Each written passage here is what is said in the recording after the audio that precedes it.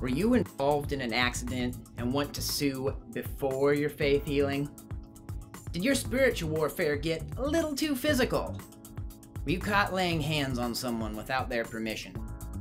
Hi, I'm a pastor, but I'm also a lawyer, so I can help you in your unique situation, not just in the worship house, but also in the courthouse.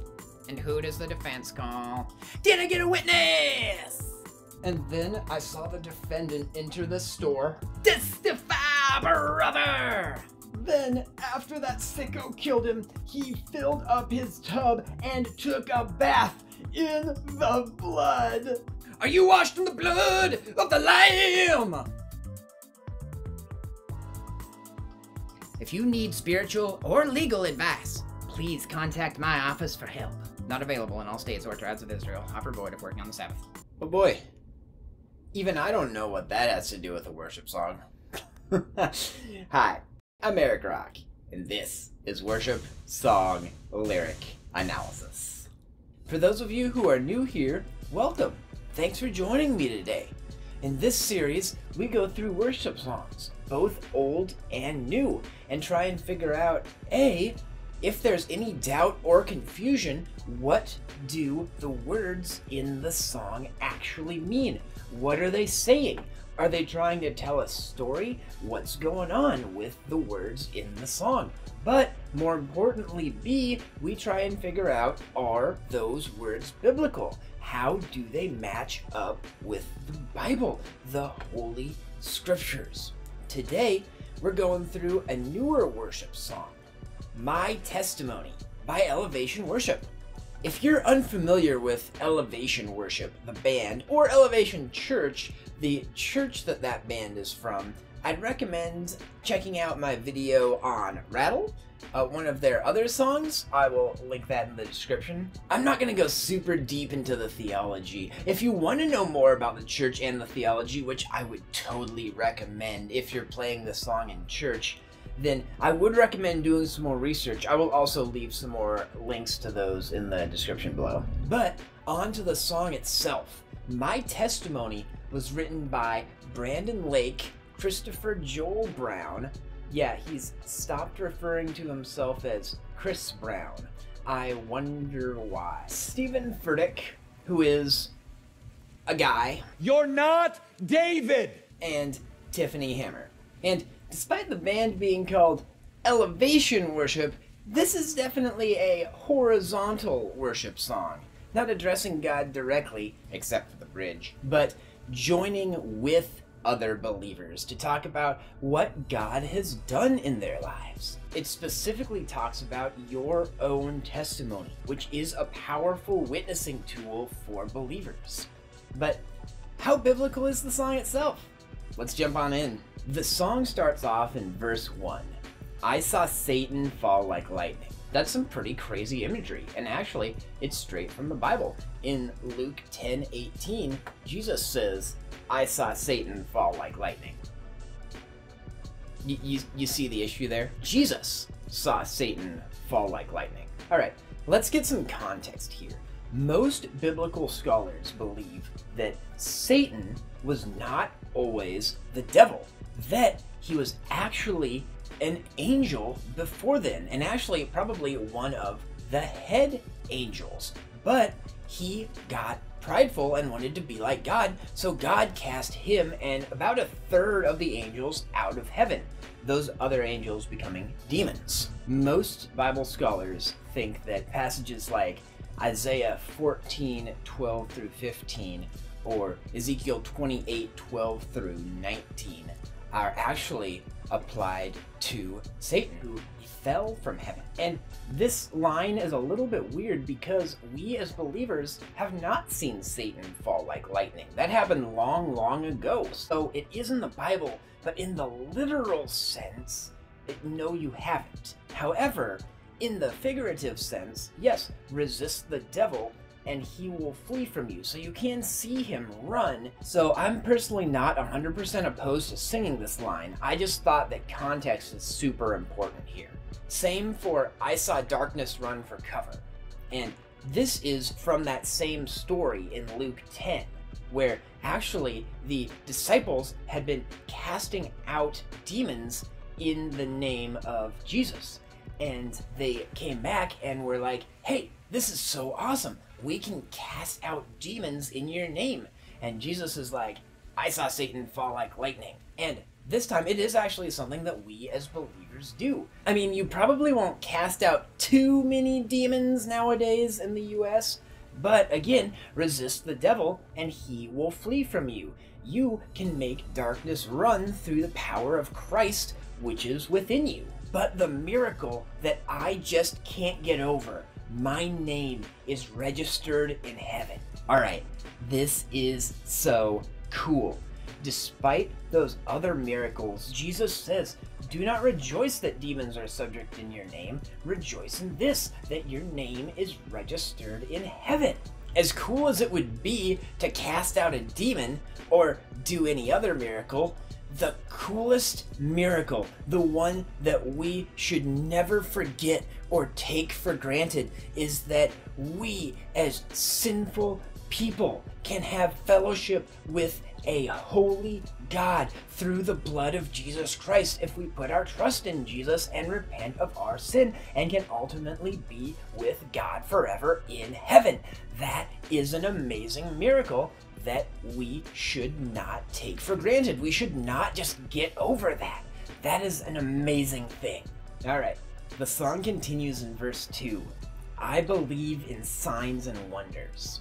While that statement itself should not be super controversial, you know, I am the Lord your God, is anything too hard for me? God does miracles throughout the scripture. Everyone should believe that God can do signs and wonders. The controversial part of that song is, do signs and wonders still exist and are happening today? Okay, this is my quick hot take. I think that God does have the ability, obviously, to do miracles now just as much as he did back then. But nowadays, and especially in developed countries such as the US where I live, they very rarely happen because we have the scriptures. Jesus once told the parable about the rich man and Lazarus, and long story short, they both die, and the rich man wants Lazarus, the one who is in heaven, to go back and tell his brothers about the good news. But God says that they have the scriptures, and if they don't obey the words of the scriptures, even someone coming back from the dead won't convince them. So we, in developed countries, have the full Bible. And if people don't believe the words of the Bible, even a miracle won't convince them. So that's why there's not too many actual signs and wonders. Don't be deceived. There's a lot of false teachers out there doing fake signs. But we have something arguably better than a sign or wonder. We have the Bible. I have resurrection power. Okay, and this is kind of a weird wording.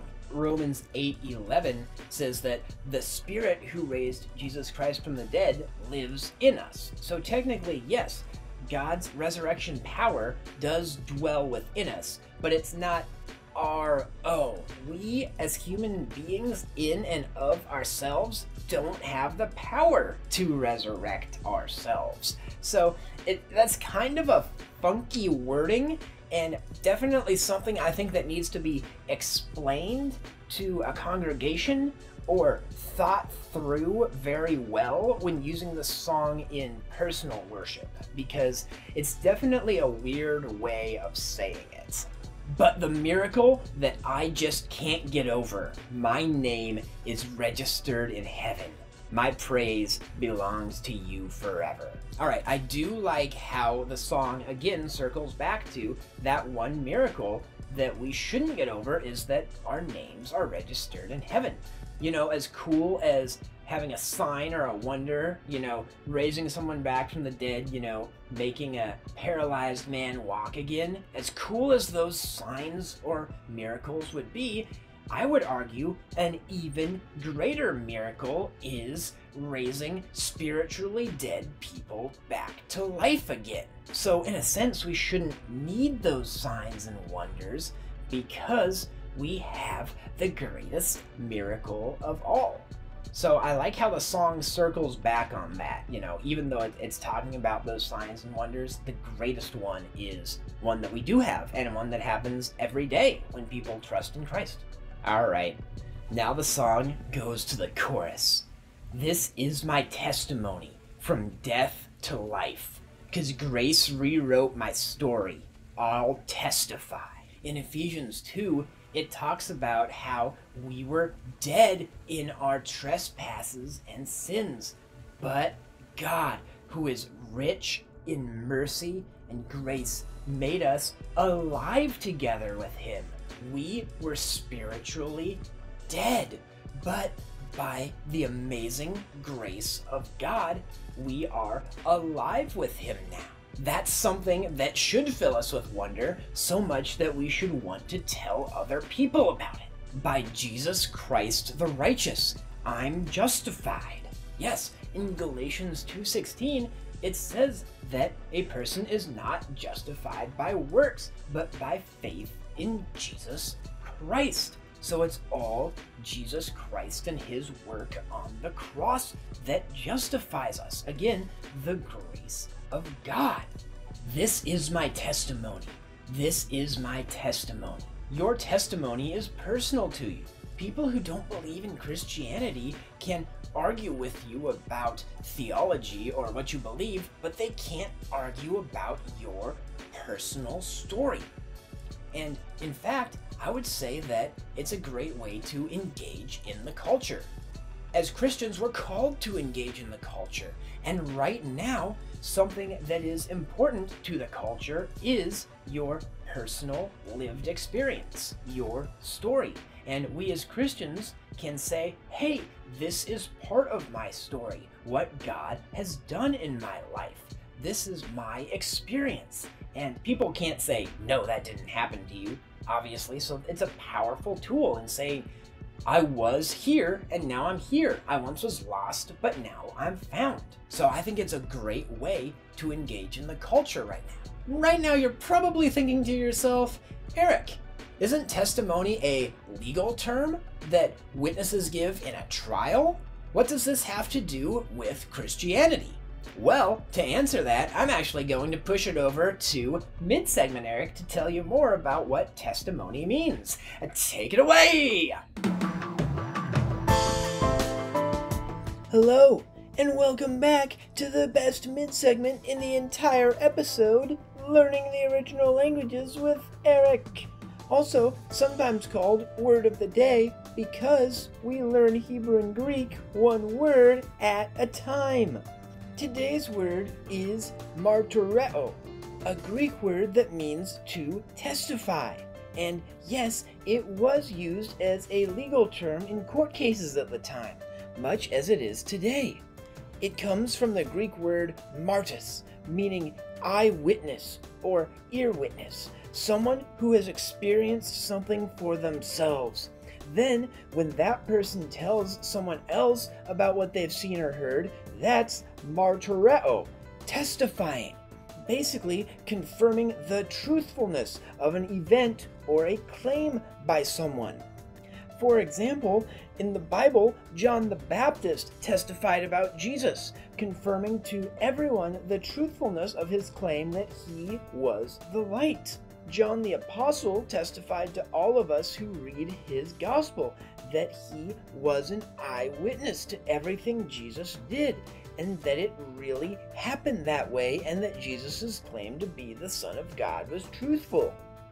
But in the Bible, there's not just examples testifying about Jesus. You can testify about anything.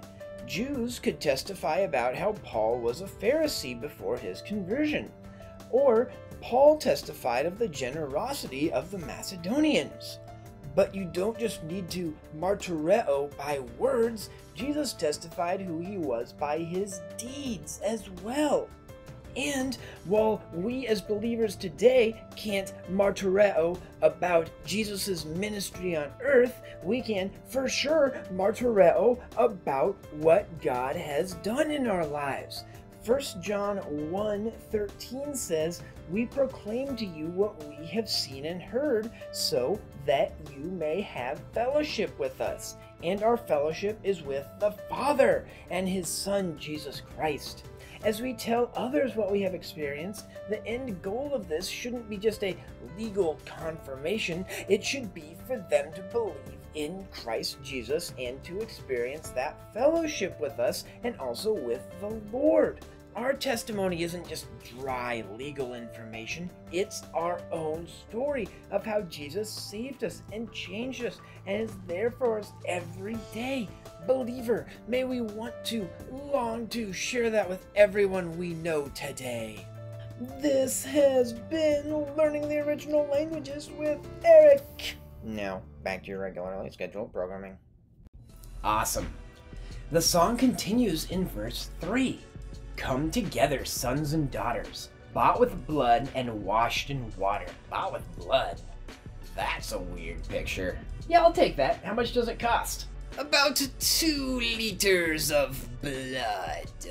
No, but this actually is biblical. In Ephesians 1:7, it says that in Him, i.e. Jesus Christ, we have redemption through His blood. And this is because our sin required death. And instead of our death, Jesus Christ took our death on the cross. So that's why it's in His blood that we have the redemption of sins. Sing the praises of the Spirit, Son, and Father. Yeah, so God is one God, but He is 3 persons in that one God. God the Father, God the Son, and God the Spirit. 2 Corinthians 13:14. May the grace of the Lord Jesus Christ, the love of God, and the fellowship of the Holy Spirit be with you all. While we have one God, they are 3 separate persons. And all of them have done a part in the work of salvation and justification. So we can sing praises to all of them. Our God will finish what He started. Yeah, in Philippians 1:6, it says that He who began a good work in you will be faithful to complete it until the day of Christ Jesus. God started this work in us that we can testify about, but He will also continue working in us. How cool is that? All right, the bridge is super simple and continues this theme. If I'm not dead, then you're not done. Greater things are still to come. Oh, I believe. The one funky thing about this, again, is that the rest of the song is definitely very horizontal, talking about God and what God has done in their lives, and then the bridge suddenly switches to being vertical, talking directly to God. I don't think this at all should stop anyone from worshiping to this song or any song that switches between talking about God and talking to God. If you can't sing this song without thinking about it now, I'm very sorry. But it definitely continues the theme of, the rest of the song is talking about what God has done in your life. And then this last part talking about, hey, if God has done all of these great things, He will continue to do great things in my life. And that is an awesome thought to think about and to praise God for, that He will continue to do great things in your life. We need to believe that as Christians. All right, so that was my testimony by Elevation Worship. Is it biblical? I would actually say for the most part, yeah, pretty much. There's a few lines in there, obviously, that I mentioned that if you're playing this in a church, I would definitely recommend explaining to the congregation so that they know and can worship to it in the correct way. But taken as a coherent story, I love the message that we should never get over that our names are registered in heaven and we as sinful people can have fellowship with a holy God, and that our testimony is so important and we need to share that with everyone. That being said, if you don't feel comfortable singing the song in church, or if you don't feel comfortable supporting Elevation Church by licensing the song for church, that's a very valid point as well. There's so many good theological songs out there that you shouldn't play this one if you're not fully okay with the whole song. That's fine, we're all at different points in the journey. Thanks for joining me today, friends. I hope you found this helpful and that maybe you were edified or encouraged or found something in the Bible that you hadn't thought about for a while. I just pray that God would fill you with joy at knowing that we as believers have our names registered in heaven, that he would fill you with hope that if you're not dead, God is still working in you, and that he would every day continue to fill you with his peace.